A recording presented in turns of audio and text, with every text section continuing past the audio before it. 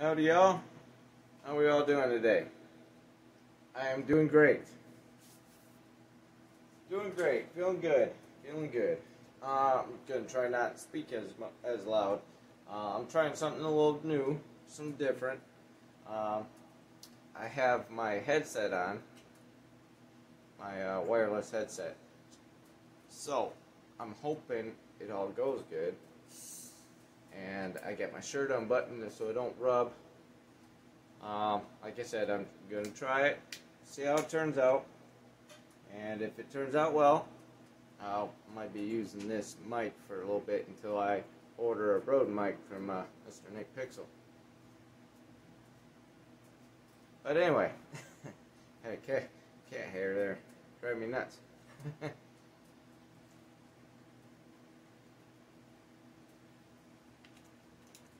So, speaking of Mr. Nick Pixel, we are starting on his saw today. I did start on it a little bit, so forgive me. I got a little zealous and went all gung-ho on this. So, what I ended up doing is I removed the carburetor, both side covers, the linkages and all that. Put them all in a little baggie, marked them, because the carb has already been rebuilt. The saw was running. Not very good, but it was running. I believe the carb was rebuilt. I believe so. So, there's Mr. Nick Pixel now. Talk to him now, saying about ordering that mic. So, as you can see, I have a lot already done. Got the covers all done. Took the front cover off the oiler. That way I can get to the bolt underneath here, so we can remove this whole top section. Should be able to. Yep. Okay. Now, I know there was an issue before. I already seen it, was with the oiler. The tube, or the rod, the rod for the oiler, for the manual button, is, there was an issue with it. And it was leaking out of the top here. So I may have to go in and put some new O-rings in there, or whatever it needs done, so we can stop that from leaking. Under here, I did notice there seemed like there was an air leak from the carb body, or the in between here, from the carb to the cylinder. And I could see it was leaking. Yes, it was definitely leaking, and I can tell you right off the bat why. When they painted this on the line, they painted where this meeting surface goes into the gasket to the cylinder. Okay. Typically, you want that clean, you want that super smooth. I don't like to paint these surfaces. When I'm powder coating, I'm covering that so the powder is not on that surface. I like that nice and smooth and clean. Very important. So it's a little dirty here. So that's going to take some cleaning. We might put it in the wash tank, get it all cleaned up. And we got some little bit of rubber material here and there, but that's not a big deal. So, yeah, I'm going to end up taking this pin out for the trigger.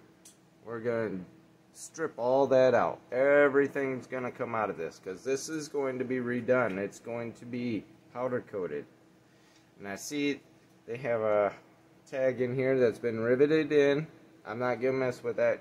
Sometimes I'll take these out and put new rivets in when I go to put it back all together. But I don't see an issue doing this since I am already taking this, cleaning this up. I'm going to leave that bare, get that covered up. I'm going to cover this up as well. When you're powder coating, they have a heat resistant tape, so we're going to be able to tape this off and put it in the oven. We're gonna that's I'll show you how to do all that. That's definitely won't be an issue. See, and then they painted on the inside of where the intake here on the inside. Again, you don't want to paint that because you can see here. I'll try and see if I cover the light. See how some of the paint's missing and all that? Yeah, that's going right into your cylinder. Yeah, really not a good idea. Really not a good idea. So, we're going to go ahead and set this top part off to the side. I'll set it down here. Okay. And this shield here, cylinder cover, that come right off. Definitely needs to be cleaned up. And it does need to be reshaped. This is just sheet metal, okay, very flimsy. I can see it's been tweaked a little bit over the years, which is pretty normal, no big deal. Me being a body guy and a fabricator, I do a lot of sheet work, so that shouldn't be an issue. We'll get it shaped back into in its original form, especially when we go to put it back all together. Okay, that's all going to be blasted, cleaned up and blasted. We have some little rubber O-rings here. I guess they're not really O-rings, like rubber gaskets, just for cushion in between the bodies. So I'm going to go ahead and pop those off. And I can make some new ones out of rubber material. Excuse me. Pop came back up. So those can be remade. Not a big deal. We're also had a leak in the cover of the oiler. Okay. So that gasket's pretty worn out. So we're going to go ahead and make a new one of those as well. I find it easier and cheaper for myself to make these parts. Make these gaskets. Especially when they're not critical. Now if it's a gasket for between the body and the cylinder, yeah, I will order the original gasket material because they have a specific size sometimes. So that's not a big deal. But here, this isn't so bad. So, yep, rust here. I do want to see. I'm trying to take a little bit of a look at the cylinder, or the wall skirt here from the piston.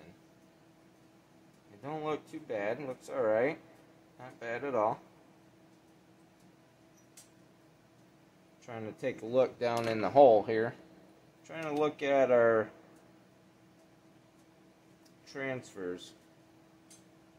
Alright, so I cannot stress enough, and I can see a little bit of the exit, that exhaust port here.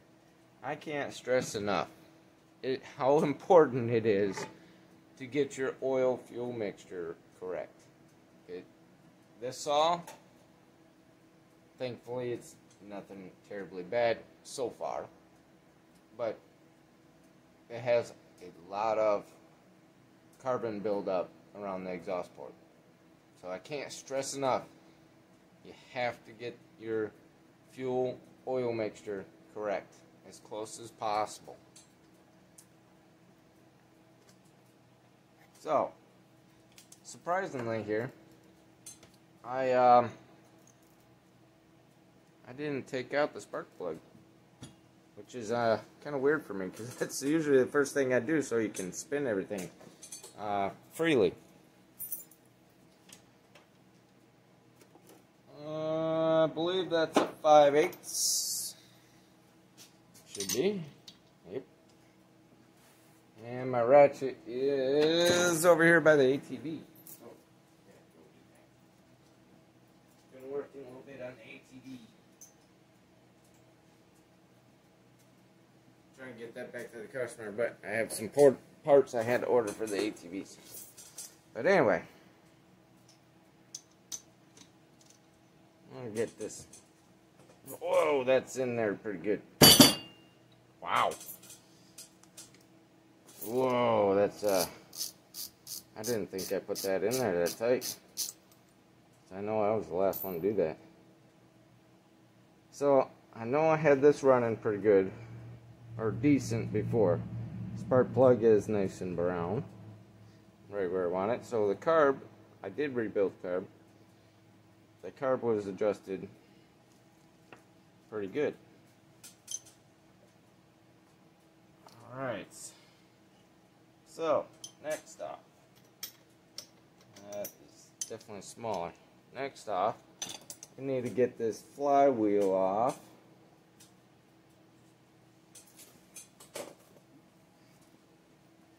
Trying to get this all disassembled here for you all, and I can go through all the cleaning and blasting and whatnot. Oh, let's see here. I believe it is 9/16. Hope you're all doing well today. Been kind of a laid-back, lazy day. I had to do some running around today. But other than that, been pretty lazy. Kick back. Spend a little time with the kids. Alright. So.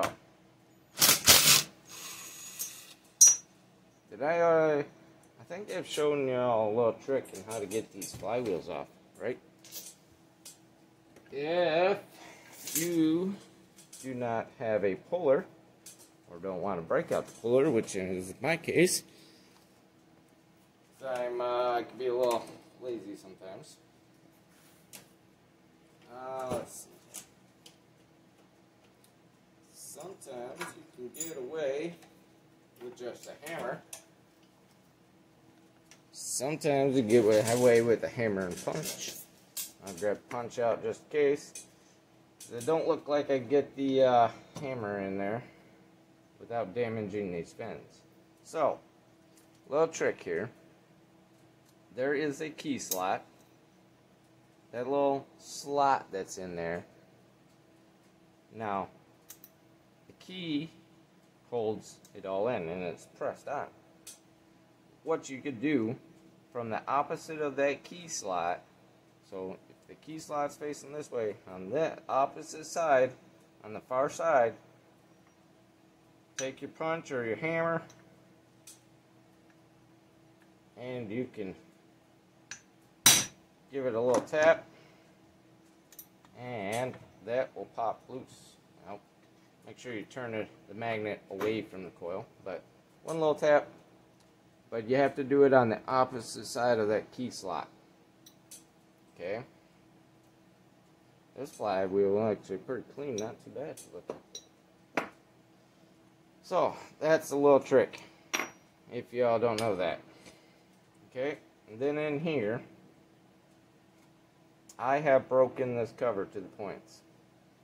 So I'll probably get a new one just to keep the stuff out of that. But yeah, I did break that. It was pretty brittle. As I pulled it off, it broke on me.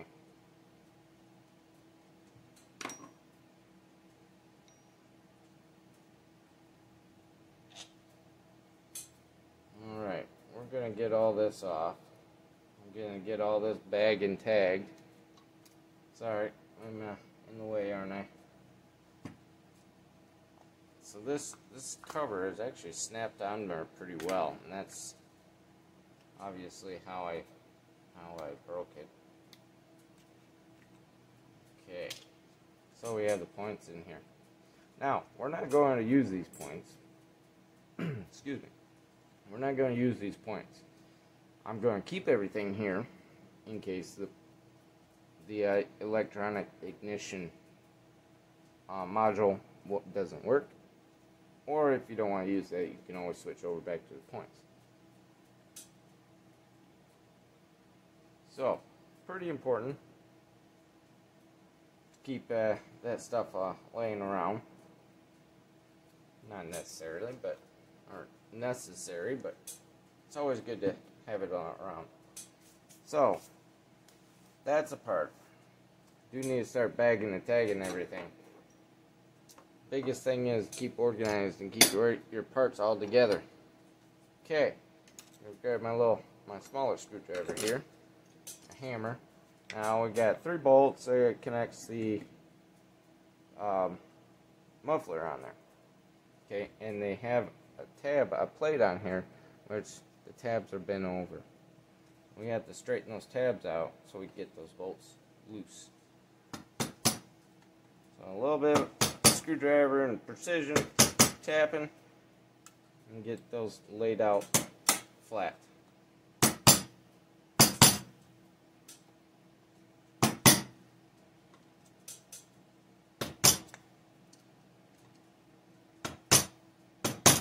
Don't want to hammer too hard. You don't want to put a dent or a hole in your muffler. That's never a good thing. Okay, those are flat.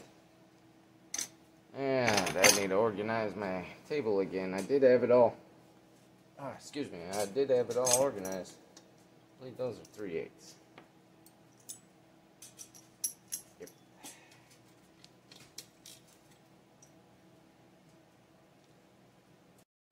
Okay. Sorry about that. I had a little bit of an interruption there. I had to go take care of garbage and all that and close up the chickens before I forgot.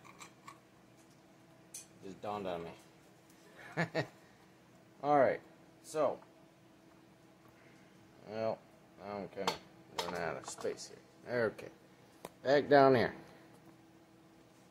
So we're working on the muffler. Gotta get this off. And I already ordered some parts. I ordered a lot of parts actually for this. The mail's still a little on the screwy side, so I'm still waiting on those parts.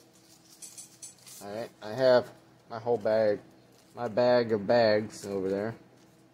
I keep my little Ziploc baggies for everything. I like to keep everything organized. That way I'm not confused as when how things go back together. Look like somebody's already been into this. Yep, a lot of carbon just dropped into the cylinder, so we gotta make sure we don't turn that. So you can see a lot of carbon build up even on the outside. Not a good thing.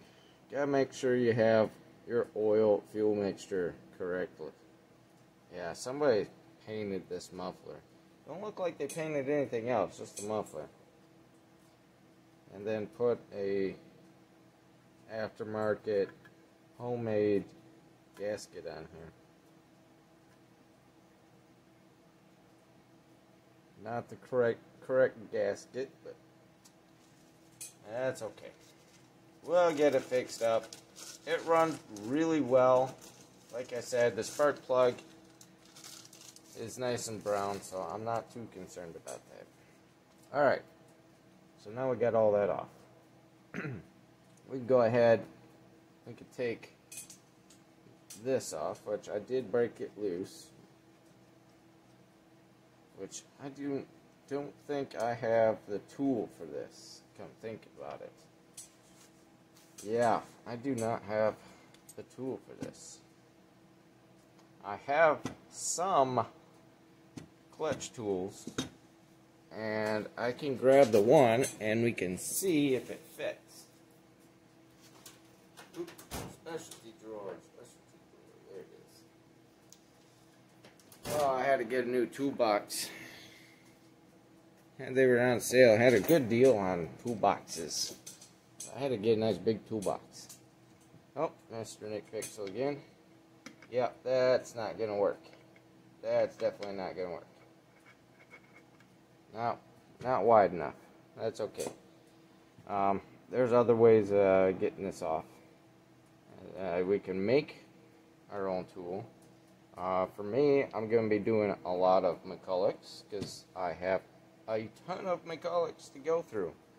And I can order a new clutch tool, removal tool. Okay, so we're not going to worry about that right now. Unless it's loose. I don't think it's loose. I don't want to spin it too much because a bunch of carbon dropped down into the cylinder there. Luckily the piston was at top dead. Up anyway.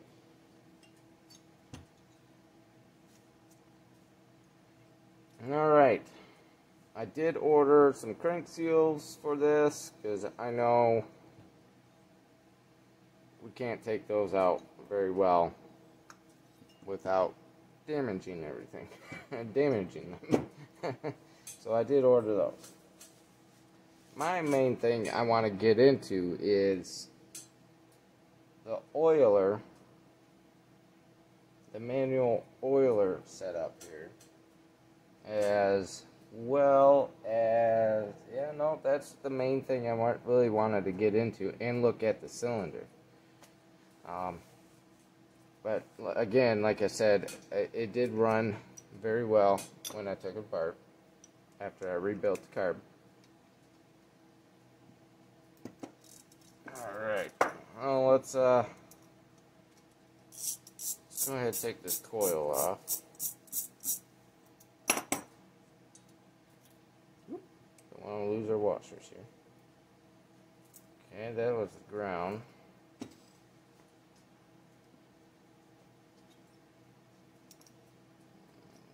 Go ahead and disconnect it from the body here.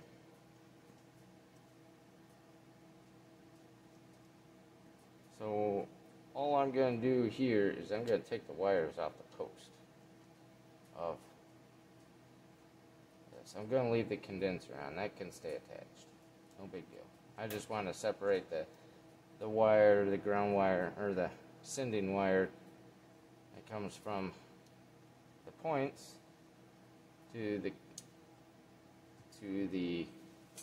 coil. I already have a bag here set up for the points. So we need a screwdriver. You want to make sure you get your screwdriver that fits all the screw heads just right. You don't want too loose or too tight because you're going to strip them out. Guaranteed. I already know you're going to strip them out. Very easy to do. Trust me, I've been there and done that. Learned my lesson several times. Alright. Screwdriver here. It has a little magnet. Alright. That's all detached. So that will pull off. Well, I gotta pull off our little condenser as well. I left that all together. And like I said, we might not be using this stuff later on. But I like to keep it all together. I like to keep things original as possible. I love old stuff, and I love to keep the old stuff old. Even though it's getting a new finish to it and whatnot, I like to keep the old stuff there with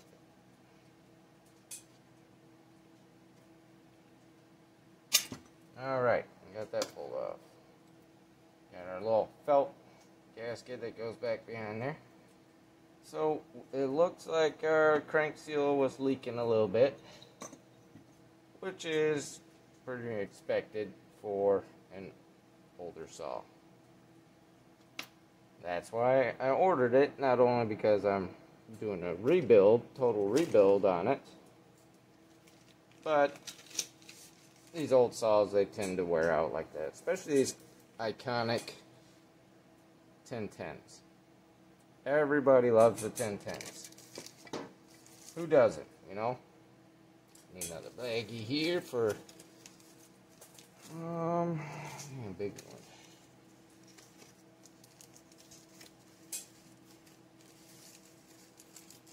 Yeah, that'll do. So yeah, like I keep my bags from everything. Big old bag of bags here. Alright, so we're going to get this outside. We're going to clean this off.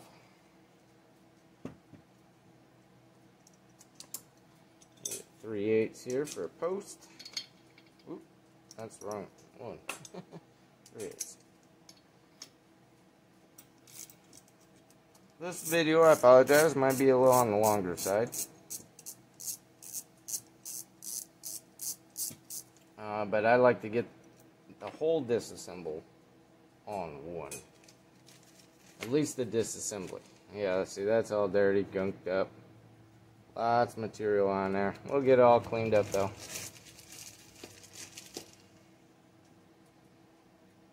We also have a carb body, or a spacer here. And gaskets. We'll just throw those used gaskets on the floor there. No, we might have to do a part 2 because there is still a lot to. Where'd my screwdriver go? Oh yeah, I dropped it.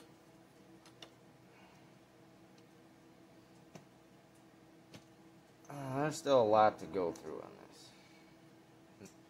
What we could do is a part 2, final disassembly and inspection. So, with that all said, folks, there we go. With all that said, we got a pretty good start onto it for our disassembly. So we are going to cut it here. So here's part 1 of disassembly of the Pixel Mac. We'll call this the Pixel Mac of the iconic 1010 automatic. Alright, so I hope you all have a good night, evening, morning, whatever it is in your part of the world. I'll see y'all in the next video. Y'all be good, be safe, be kind. Please spread the love. See y'all.